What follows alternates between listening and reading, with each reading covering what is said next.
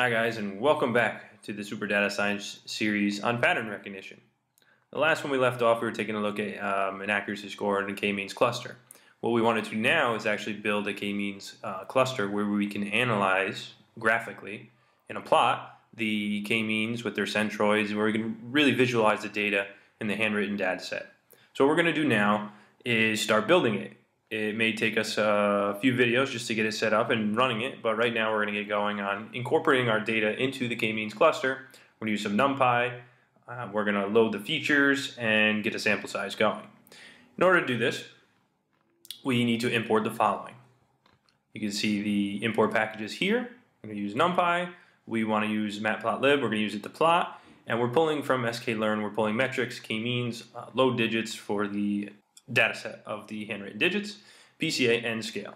So use these import statements to go through, run it just to make sure everything's imported. If you have an error, just double check your packages, and we can start working on setting up our k-means cluster. Alright, so use a random seed with NumPy. Let's get this going. We need to use NumPy as NP to bring in our random seed, to pass in a random seed of 42. We also want to load our digits. Loading our digits from the data set with this. We ought to also scale our digits data.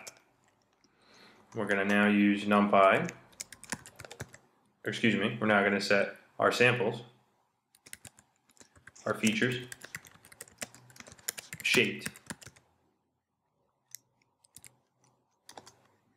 NumPy comes in very handy for working with data to shape it. It's probably one of the most used techniques. NumPy. Pass in NumPy.unique with our target of the digits. We also want to labels, the target of the digits as well. And we need to set a sample size. This data set is pretty large, so we're going to set a sample size of 300.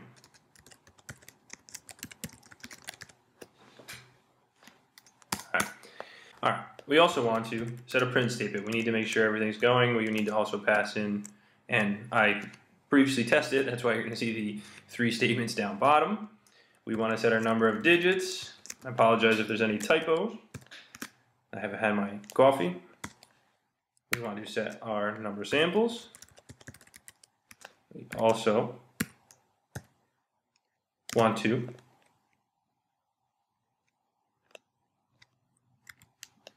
set our features. For our print statement, I'm going to pass that in as well. Hit enter to return it to a new line. And finally, we can put in our digits, samples, and features.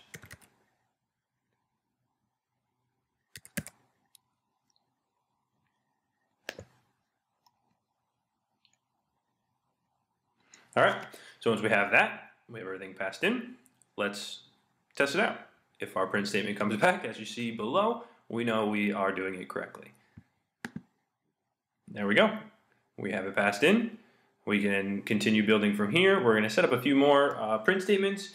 We're going to then go and set a k-means with an estimator, and along with some metrics and some labels, and then we're going to work towards plotting the data where we can see our clusterization, as an example with this handwritten data set. That being said, I will see you guys in the next video. We'll keep working through it.